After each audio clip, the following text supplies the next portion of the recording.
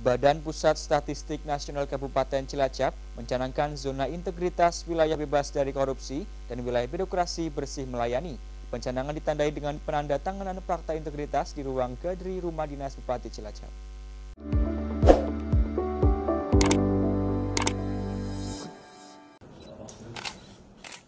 Badan Pusat Statistik Nasional Kabupaten Cilacap mencanangkan zona integritas, wilayah bebas dari korupsi, wilayah birokrasi bersih melayani.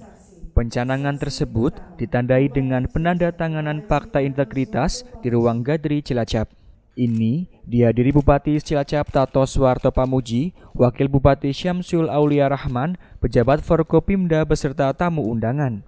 Pembangunan ini bertujuan untuk mendukung dan membentuk implementasi pelaksanaan reformasi birokrasi dengan capaian 3 sasaran, yakni terwujudnya peningkatan kapasitas dan akuntabilitas organisasi, terwujudnya pemerintah yang bersih dan bebas dari KKN, serta terwujudnya peningkatan kualitas pelayanan publik.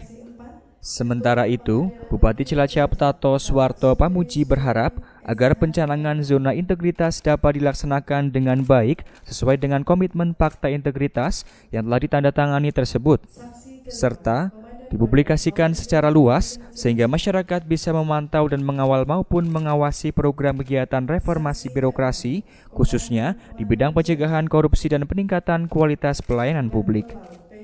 Dengan pencanangan zona integritas menuju wilayah bebas korupsi WBK ini.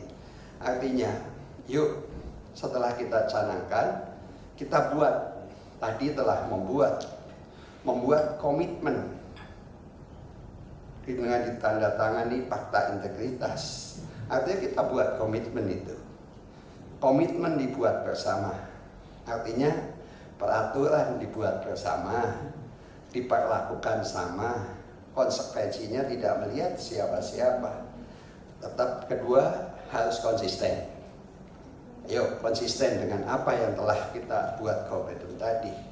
Ada 3 sasaran yang ingin dicapai dalam pembangunan zona integritas di lingkungan BPS Kabupaten Cilacap, yaitu yang pertama, terwujudnya peningkatan kapasitas dan akuntabilitas organisasi.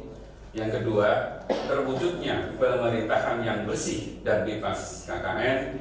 Dan yang ketiga, terwujudnya peningkatan kualitas pelayanan publik.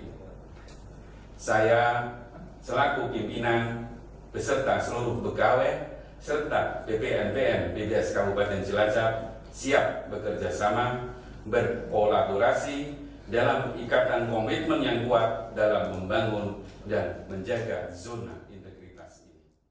Dari Cilacap, Ulul Asmi, Satelit TV mewartakan.